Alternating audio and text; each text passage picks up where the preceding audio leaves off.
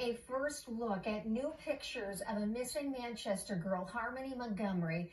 These were sent to us by Harmony's mother, Crystal Story, this morning. You can see the photos were taken when Harmony was younger. She's 7 years old now. The case of Harmony Montgomery is now prompting newly proposed legislation at the statehouse. The proposal is an interstate compact for dealing with the placement of children when they're crossing state lines for custody issues.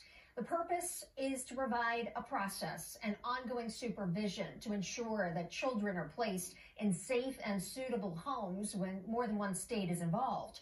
In Harmony's case, she was being looked after by Child Services in Massachusetts before being placed back with her father in New Hampshire.